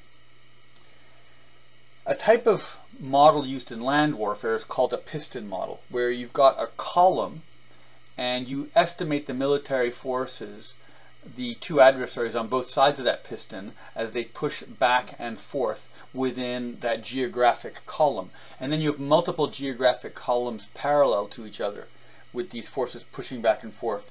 There are random elements and stochastic elements in how some of the more sophisticated piston models were used. In general, combat simulations can be interesting, but designing them is often quite difficult, and once designed, the institutional memory tends to fade, and it takes a lot of time to both design it, learn how to play it. So wargaming is not always institutionally adopted or appropriate, when instead you can use a standard operating procedure or simple experience is good enough to determine what a likely outcome is. There are multi-layered models where you've got tactical elements as well as operational and strategic and political elements put together. This is typically a model that's used when a country is embarking on a major campaign and needs to ensure that specialists are interacting in a simulation to share their collective wisdom to minimize unexpected frictions in the planning of the operation. Now, there are different methods of modeling. The U.S. has used a task form. The Institute of Defense Analysis, which is a think tank for the Joint Chiefs of Staff, which is the headquarters of the Pentagon, have used TAC-WAR. And these models are very often classified. Their formula are classified, and the source of their inputs are also classified. One of the declassified methods that the U.S. used to calculate firepower values in the 1970s and 80s is called WEWAV, which is Weapons Effectiveness Index and Weighted Unit Values. The basic method is to have a physics model that determines the total firepower, and then to use an iterative Delphi method, which was adopted by the RAND Corporation. This is where you have a group of experts that converge on a value by taking the average values, and then those values of the individuals are shared with other people, and then other people in the second iteration typically change their value based upon influence and justifications from other people, and you go through 3 or 4 stages until you get a convergence on a value, or you have the participants not changing their values. WEWAV was used to drive procurement and deployment, particularly for the Americans in Central Europe during the Cold War and in Korea. And it relied on a base unit called an ADE, which is an Armored Division Equivalent, which modeled the U.S. 3rd Armored Division. And in WEWAV calculations, it was worth about 34,500. And all other units in the Soviet military were judged opposite this unit as a proportion of the ADE. Here you can see the generic calculation for the impact of geography on a technology. So these are not the values of the firepower of a technology, rather these are classes of technologies, and their estimated firepower efficiency in the attack and defense given different environments. Europe has a flat plain in the north and wooded light hills in the center. Northeast Asia, referring specifically to Korea, has lots of very narrow valleys, and the Middle East has much more open terrain for long-range fires. This is the WEWAV system specific for certain armored vehicles, and you can see the firepower index, the mobility index or survivability index, the weigh calculation, and then you've got the normalized value for that particular vehicle. And there are tables and tables of these, and you can construct using these individual systems, depending on how many tanks or APCs or helicopters there are in an organization, you can then generate a strength value for the overall unit. And then you can compare these units to see how relatively powerful they are under certain geographic circumstances. Trevor Dupuy used the quantified judgment method, QJM. He relied also on physics. His formula equals the operational lethality index. And it uses a standard for the extent of damage inflicted in 1 hour on unarmored soldiers, each occupying a single square meter of space on an infinite plane. So in effect, you're staring at an infinite number of soldiers stretching off to infinity, to the left and the right and in front of you, and you have a weapon system, and you see how many you could kill in 1 hour. So the total lethality index is equal to the rate of fire times the reliability times the accuracy times C, the number of targets per strike, times the range measured by an indicator of muzzle velocity. And OLI, which is the operational lethality index, is equal to the TLI, the total lethality index, divided by the dispersion index, which we spoke about before. These are the dispersion factors, 1 for ancient armies. That's essentially directly interpretable as 1 person per meter. In other words, shoulder to shoulder. Napoleonic area is 20, because even though soldiers are shoulder to shoulder linearly in front of you, behind them it's empty. So you're looking at lines rather than rectangles of soldiers. American Civil War, you have a slight loosening. World War I, a loosening by a factor of 10 to 250. World War II, 3,000. 70s, 4,000. 80s, 5,000. Now, terrain also matters, influencing how soldiers can disperse and or get cover.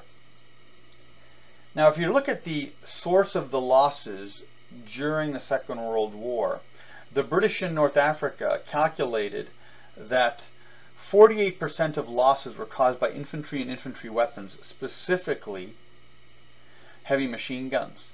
15% were caused by armor, and 14% were caused by artillery.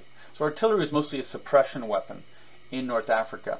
So not in all environments is artillery going to be the preponderant force, especially in the desert where there's opportunity to be highly mobile and to move out of an area that's hit by bombardment. Also, the British experience against the Germans and the Italians, there were not that many tanks. Although tanks were disproportionately important for breakthroughs, they were generally focused in one area, the point of breakthrough. The British found that in Italy and Normandy, where you had more constrained environments, 76% of the losses were inflicted by infantry, only 7% by armored, and 8% by artillery. This is quite different from the conventional experience, which is about 50% of the losses are inflicted by artillery. So let's examine some issues. Issue number 1, the physics of a weapon is often a poor guide to its performance. So it's always important to consider the tactical and operational context of any weapon. An important case is the non-cost effectiveness of a given weapon system. It was believed that aircraft were delicate and that they would therefore be easy to shoot down from the ground with either cannon fire or missiles. However, aircraft have adopted tactics that have made it hard to shoot them down. They attack targets from farther away by using standoff weapons, or like glide bombs or laser-guided weapons or rockets. They fly dangerously low and fast, and they attack those that are trying to shoot them down so that subsequent aircraft are not subjected to attacks. For example, during the Second World War, the Germans believed it would take about 50 shells from their 88mm anti-aircraft gun to shoot down an aircraft. In fact, it took over 12,000 shells on average. During the Vietnam War and the Arab-Israeli wars, it took more than 50 surface-to-air missiles, like this one, the SA-2, to shoot down a single aircraft. And these are more expensive than the 12,000 shells fired by the 88mm guns. So in fact, the effort to shoot down an aircraft is more expensive than the aircraft itself. But the way the calculus has to be done, it's not the cost of the aircraft, it's the cost of the damage that enemy aircraft inflicts on your friendly ground forces, like trucks being lined up on a road. Another case of cost effectiveness. In the First World War, 230,000 sea mines were deployed to destroy 1,000 merchant and warships. In the Second World War, 2,665 ships were lost to 100,000 sea mines deployed offensively, in other words, dropped by aircraft in enemy harbors. Another 208,000 mines were deployed by the British and Germans in the North Sea, basically to block the movement of ships. Between April and August of 1945, 12,000 mines dropped by U.S. bombers hit 1,101 ships, of which 431 were sunk, for a ratio of 18 mines per ship hit. This was highly effective. Deploying mines in circumstances when mine clearance is inhibited, such as in the middle of a battle or along a sea line of communication, which is very far away from mine-clearing assets makes these very useful weapons. Now, there are claims by other operations researchers, which is that during the First World War, the impact of mines was actually wrongly exaggerated, and that they were not that effective. Here you can see a submarine, and those tubes are actually the mine deployment chambers.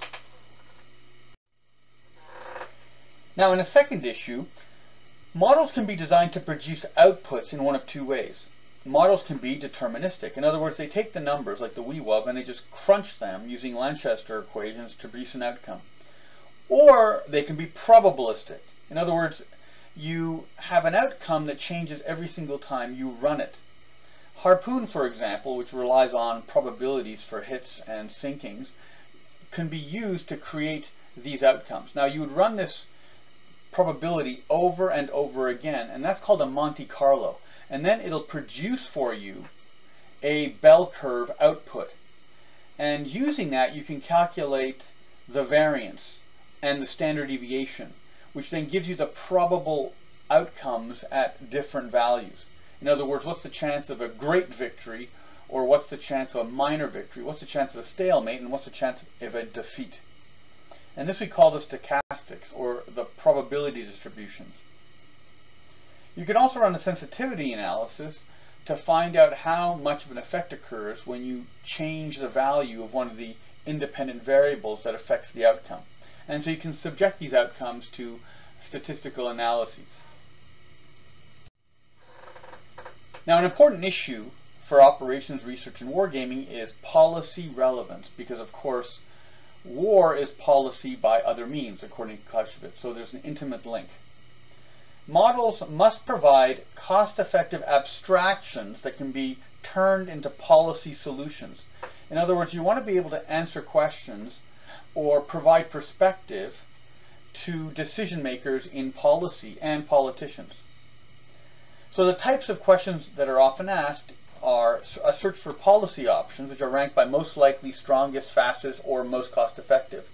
The dilemma with all attempts at quantification is that they involve simplifying, abstracting, which sacrifices accuracy for usability.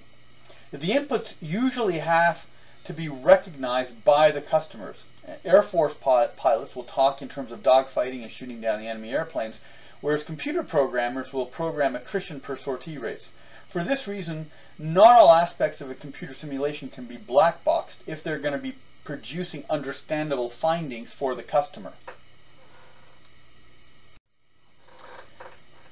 Now, some of the problems with models are, number one, models that are created to satisfy many different agencies and their different questions usually create answers too vague for any single agency. For example, the US Navy wants a system to evaluate the different approaches by North Koreans to block its escort of merchant ships to South Korea in the event of a war. The US Army wants a realistic ground combat system to examine different defensive strategies. Number three, the US Air Force wants a model to examine how it can defeat the North Korean air defense system with different doctrines and force structures. Example 4, the Pentagon wants to evaluate different weapon systems to see which is the most cost-effective to guide its procurement policies and budget. Number 5, the U.S. Defense Intelligence Agency wants to know the highway and the railway system in North Korea to measure its logistic capacity in order to estimate how many supplies are going to go to their frontline troops. Expensive because of the data collection is required. So because of the personnel turnover in all bureaucracies, the corporate memory of how to operate a given simulation is forgotten unless the simulation is made sufficiently simple to run. And this is not going to occur with a complex, modern computer system. 4. Since computer outputs depend on accurate inputs, the data requires considerable research. One way of doing this is to use the simulation findings of lower level physical or tactical models to generalize to higher orders of aggregation, such as the theater operation. You can do this, for example, in the diminishing returns in battle. Right? The economy of force matters because of the diminishing returns. For each additional unit committed to battle, their individual impact diminishes because there's difficulty deploying them, or they may not find enough front space on the battlefield in order to actually target the enemy. The effect of diminishing returns upon the defender is much more severe than it is for the attacker. In other words, if you're defending, you need something to defend behind, and typically an open environment has a limited supply of those types of defilade or enfilade positions. So in the interests of the economy of force, it appears to be unnecessary and not really cost effective to build up a combat power superiority greater than 2 to 1. In practice, Germans approximated this ratio without excess, whereas the Allies tended to throw a lot more offensive and defensive power if the situation were available.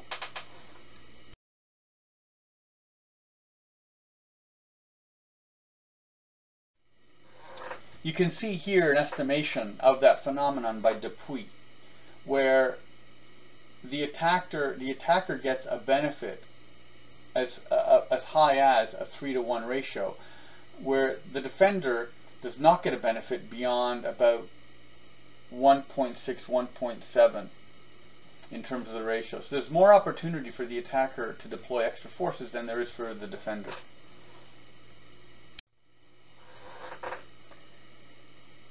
Now, fifth issue, the concepts and causal logic has to make sense. In 1996-1997, the Red Cross came out with a document demonstrating that landmines were useless. The landmines were useless because they were not a decisive contributor to deaths in battle. Now, they determined that decisive meant that as a direct cause, the mines were not found to cause 10% or more of enemies' losses. And therefore, you could get rid of mines and they weren't going to have a significant impact on a military's firepower, because you're going to reduce the military's lethality by less than 10%. And there were other benefits, such as not having large amounts of farmland in the country where the fighting was occurring to have mines in them. And demining could take decades and would have huge economic impacts and cost a great many civilian lives. So the recommendation of the Red Cross was to get rid of landmines. However, there was a failure to show what landmines actually did. Landmines don't kill that many people. What they do is they cause fear, because when forces make contact with minefields, they then try to avoid them by moving along their edge. Fast-moving Soviet forces, tanks and armored personnel carriers, when they hit a minefield, either have the order to go through them, which is expensive, or to determine their contour and to rapidly move around them. So NATO used minefields not to kill, but to channel, to redirect. They would use them to push Soviet formations into different terrain, essentially large empty killing zones where NATO could optimize anti-tank and artillery forces against the Soviets. Essentially, they would take the Soviet force and try to turn it so that its flank would be more exposed, because the flank of armored vehicles have thinner armor. So mines didn't destroy directly, rather they enhanced the killing ability of other branches. So the Red Cross's analysis was essentially too simple. It was not an integrated analysis. So you can see here Andy Marshall, who's on the top right, and he was very important at the Pentagon. He worked for DARPA and then Net Assessment. Because the weapons procurement cycle takes about 30 years, it's very important to anticipate what the enemy is going to be in the future and what their force structure is going to be. So Andy Marshall worked in the Department of Net Assessment and became the head of the Department of Net Assessment for over 30 years. And his job was to analyze what the enemy was doing, and then to ensure the Pentagon was purchasing the weapons that fit the future battlefield. James F. Dunnigan was a military soldier in Europe responsible for Redstone nuclear weapons, and then he went into the commercial market of wargaming, and he is the most prolific wargame designer. in the commercial world. And he started in the late 1960s and had a company called SPI. You can see Dupuy in the bottom right, and he's the author of the encyclopedia, and he was also involved in mathematical military analysis. This is a PMN Soviet landmine. So here you have another outcome of operational analysis. This shows the force effectiveness drops off faster than personnel losses. So you have numbers of persons that are casualties, in other words, injured and killed, but the force suffers its loss of strength faster. So if you suffer a 10% loss of soldiers, you're going to lose 20% of your effectiveness. That's what this chart shows, and it's important because sometimes the individuals that are killed are key personnel, and by losing them, the operation of the weapon system doesn't drop off by a third, but drops off by 50% or even 75% if that person's role was vital, such as targeting of the system and not simply reloading it. And you can see the impact is more severe on the attacker than it is the defender. This is a rather busy and complicated chart showing division casualty rates as a function of force ratio. A division is a group of 15,000 soldiers. It's a standard military organization. A casualty rate is the percentage of those soldiers that are killed or injured in a given 24-hour period. And force ratio is the ratio of one military force to another. So the way that you read this chart is you start at the bottom horizontal line, which is the effective force ratio, and you first determine what is the ratio between forces. Now, the values here are extreme. It looks like these are ratios. You've got 10, which means 10 to 1, 21, 31, 41, 51 ratios. And the values on the vertical line are the percent casualties, which are the dependent variable, what you're trying to predict, and it's the percentage of losses that occur in a single day. So this is meant to examine a single US division holding off against an enormous Soviet attack by multiple divisions. So first you determine the effective force ratio. Let's say it's going to be 20 to 1. Then you determine what the posture is, and you've got two choices, whether you're in the attack or the defense. Now, the defense posture, which is to the right, you're going to see meeting engagement, hasty position, fortified position, prepared position, withdrawal or delay. A meeting engagement is when two forces encounter each other. Withdrawal is where you're pulling back, and a delay is where you're trying to slow deliberately their pursuit, which means you're going to be withdrawing less quickly. Hasty and prepared positions is simply an escalation from a quick preparation by creating bunkers to a more extensive investment in terms of time and resources to build a defensive position. There's also on the upper left the attack of a fortified position, a prepared position, hasty defense, meeting engagement, delay, and withdrawal. So in the second step, you determine what you're going to be doing. So we chose a effective force ratio of 20. We're going to do a defense in a meeting engagement. So what we do is we follow that black line from the meeting engagement down until it's above the 20 in effective force ratio, and then we look at what dashed line it concurs with, and it intersects with the dashed line that is percent casualty rates, because we follow that dashed line up to where it terminates on the vertical line. It terminates at 30. So that's how we interpret this chart. Right, so you get a lot of outputs of that kind of detailed information. Obviously, the Americans were interested in how quickly their divisions were going to become destroyed, facing off in the initial stages of a Soviet attack in West Germany in the event that the Cold War turned into a violent confrontation. So let's apply some of these to specific issues. There was a project and an academic debate, as well as a policy debate, of measuring how much sufficient force was necessary in NATO. I mean, did NATO have enough soldiers to stop a Soviet invasion, or was NATO's military posture so weak that it was going to rely on nuclear weapons very early in an attack?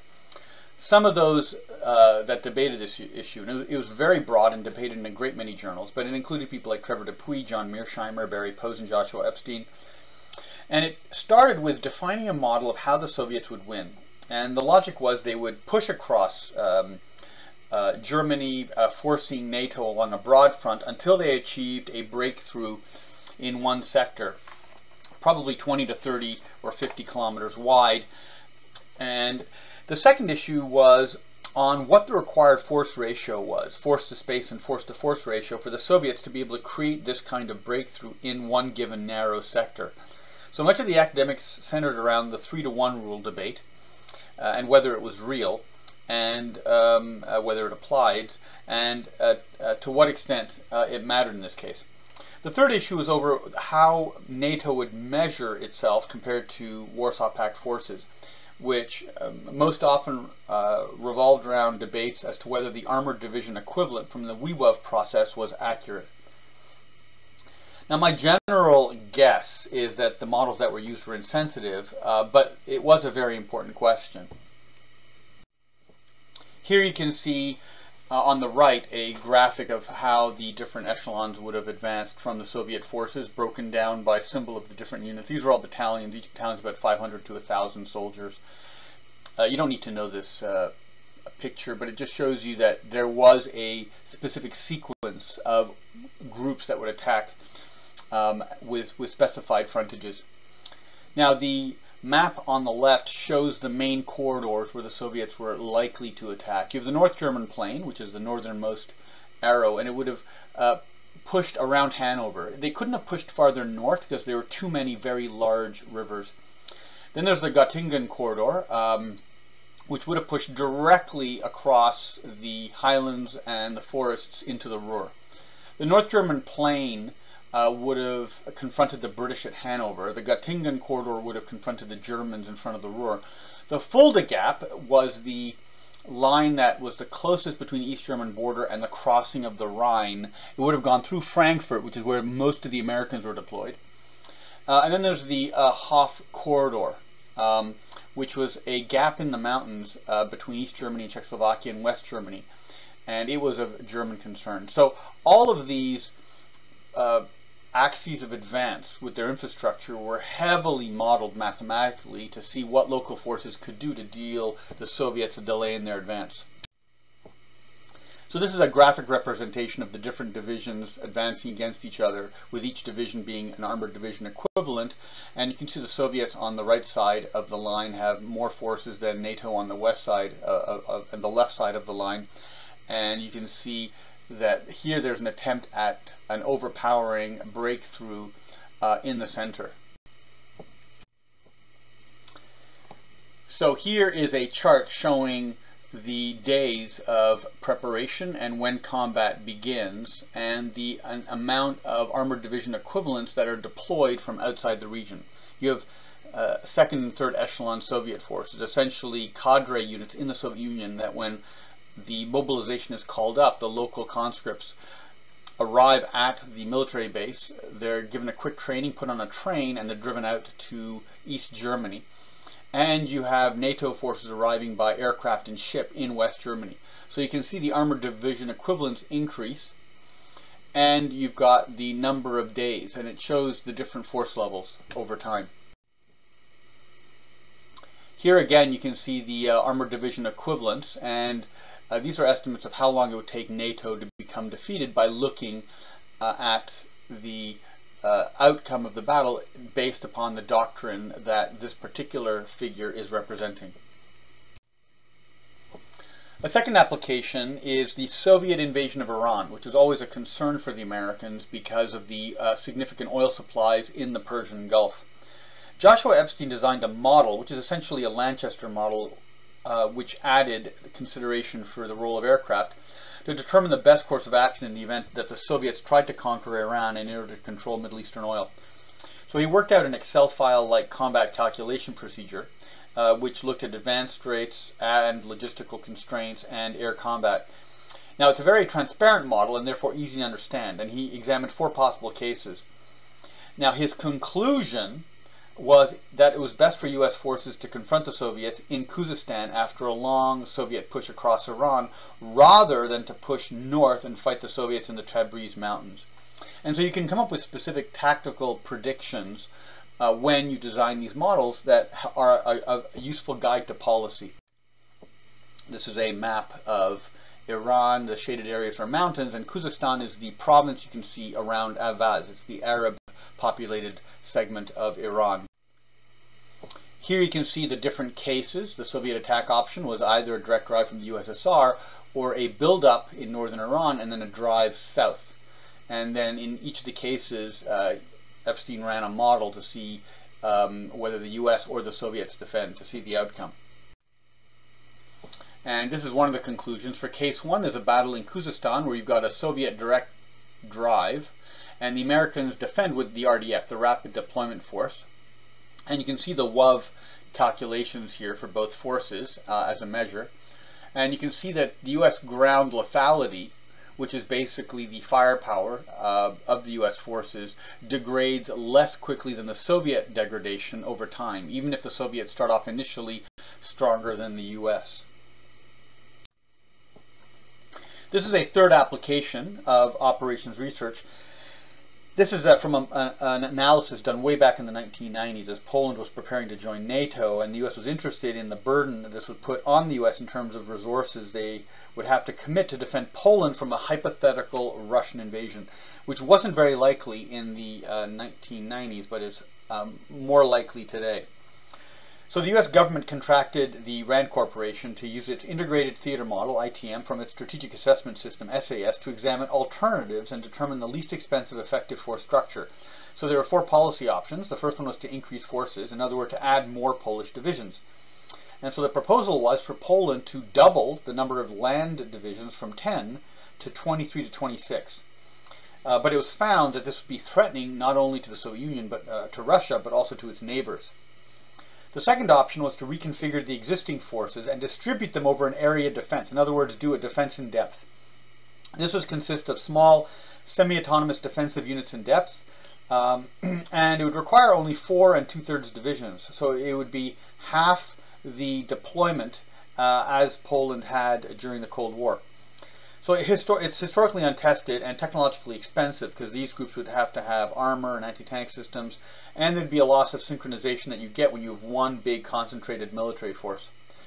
The third option was significantly improved defensive capabilities. In other words, a barrier defense with fortifications like the Maginot Line. This would take 4 divisions, even a fewer force, which is about 60,000 troops. So it's very expensive to build fortifications. The fourth option was more reliance on air power and creation of an interdiction belt on the Polish-Russian border, in which advancing Russian forces would be significantly degraded by altered infrastructure and local terrain. So you'd have choke points where NATO would rely on its air power, but this plan was very sensitive to weather. So the outcomes varied according to different variables in the model. So here you can see Poland and its location in Europe, basically sharing a border with Belarus, which was an ally of Russia at the time. This was a Polish strategic defense plan immediately after the end of the Cold War, which is sort of an autonomous plan. This is a proposed Russian invasion of Poland and what it would look like. Here you can see an analysis of different forces, mechanized forces and aircraft and helicopters that each side was estimated to have. And here you can see the base forces that would have been available for an attack between the Polish and the Russians.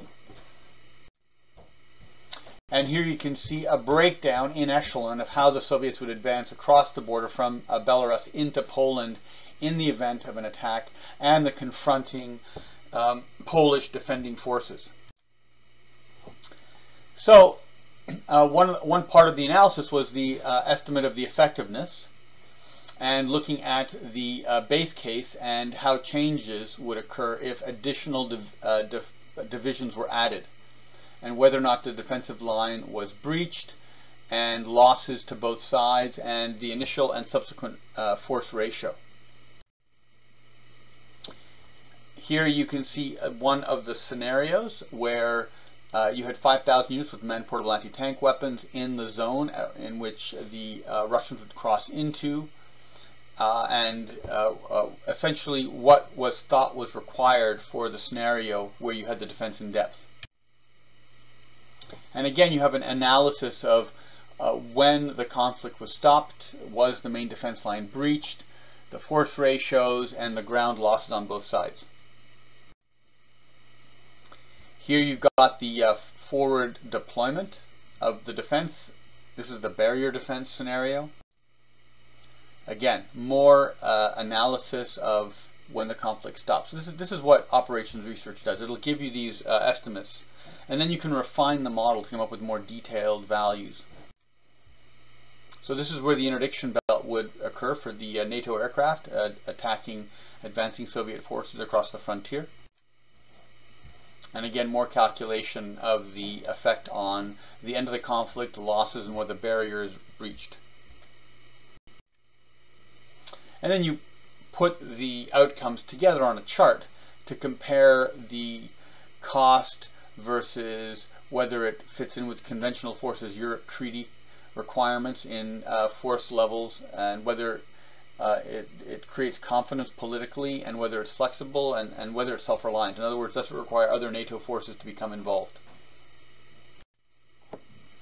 A fourth application is off the topic of conventional war, but just to show you how you can apply operations research to a conflict in the Himalayas. Here I came up with a model of tactical nuclear weapons in the attack, defense, and against a logistical target to determine the effectiveness of nuclear weapons against those targets. The context is a future Sino-Indian conflict in the foothills of Nepal. So this is a composite model. It uses the math from Epstein, particularly his Lanchester models using logistics and air power. It uses Posen for its piston model breakthroughs. It uses logistics and estimates of weapon systems values from Dunnigan, which are then worked into a WEWAV model. And it uses parts of Dupuy's lethality index to calculate the effectiveness of individual weapons. So we have an air model, which comes from Dupuy and Epstein, a ground model, which is Dupuy and Epstein and Posen, and it shows attrition rates from a master Sino-Indian Excel file. And you'll see the results of the movement, although I don't show the detailed results from the Excel file because they'd be sort of difficult to represent here. So this is the map of the deployed land forces and showing their general movement. You can see the battle area in the eastern portion of Nepal, and so this lets you know what the force ratio is at the point of concentration. These are the airfields that are proximate with air assets that are able to influence the battlefield and the area around the battlefield in both India and China. So this shows the general area of advance towards Bharatnagar by the Chinese, advancing against the Indians who are considered to be in the defense. Here you can see the logistical network and a proposed strike at various choke points, which are habited zones and bridges across gorges. And you can then make the calculation of the impact on the logistical carrying capacity. Here's an application of nuclear weapons with distance and the forces that are advancing through the geography, and from this we would make an estimate of the damage in the different postures, both the defense and the attack. So this is a evaluation of the ground forces attack value using WEWAV and Dunnigan's data for different types of organizations, infantry brigades, mountain brigades for India, special forces brigade, as well as for the People's Liberation Army China. So these values can then be compared, and a collapse value has also been calculated, which is the point at which a unit suffers a significant morale degradation because of the losses in the organization. You can see the categories that you saw earlier for WEWOV estimates of weapon systems, and here I've added on the far right the same estimates of attack and defense within the Himalayan areas. This is the breakdown of one of the units. You can imagine every unit has a similar chart where here you have the number times the effect weight offensive and defensive weight of weapons, which generates the different overall armored division equivalent value for that unit. Here you've got those values for a PRC armored regiment, and again it lists all the different weapon systems of that organization. So one of the questions that arises is how to conceptualize advances and retreats. How quickly can an attacker advance, and what are the dynamics governing that posture? The solution has multiple internal optima. In other words, there are various preferred points for both the attacker and the defender, but then that results in an interplay of choices. So there's four dynamics in play. The first one is that as the attacker advance accelerates, which we call velocity, it increases the enemy casualties by inflicting disorder. So by pushing against an enemy aggressively, they're going to panic. The second dynamic is as an attacker advances more slowly, they're able to make use of combined arms tactics, and this also increases enemy casualties.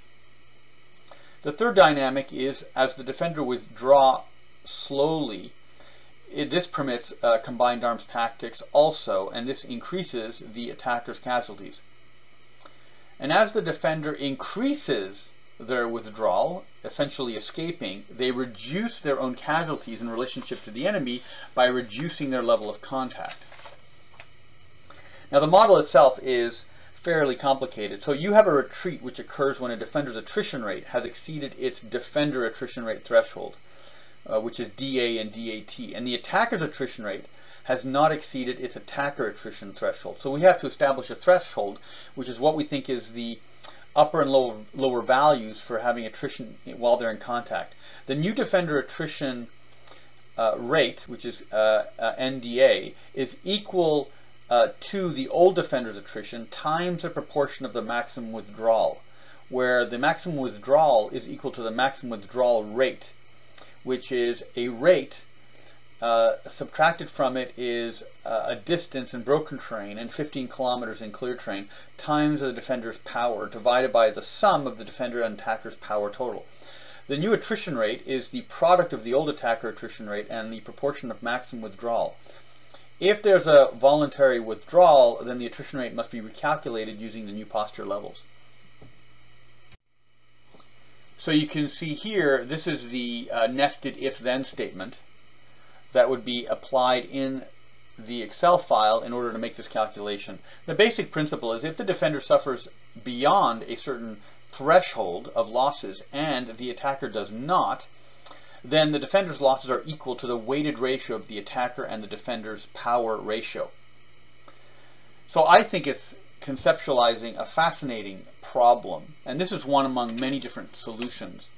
And so students are encouraged to think up their own solutions and then to apply it on Excel. And it shows you that just about anything can be modeled to estimate a combat outcome. A very important issue is, of course, logistics and the effects of unsupply. A variable loss in use of ammunition, mobility, and fuel-dependent vehicles, and the absence of water, food, and medical supplies impact the sustainability of personnel and can reduce a unit's non-lethal casualties. A People's Liberation Unit, I calculated, requires 30% as much supply as an equivalent Soviet Union, or 1,500 tons per division of 10 to 15,000 soldiers per day, because it's far less mechanized. So this is the People's Liberation Army equivalent divisions in tons of logistic requirements per day. And so if you're looking at whether they're in the offense or the defense or pursuit or reserve, they have a different requirement in terms of ammo, fuel, food, and spares. So you can see how the different postures create different requirements for supply. So in general, the logistic demand in tons is equal to 1,500 tons per division on average.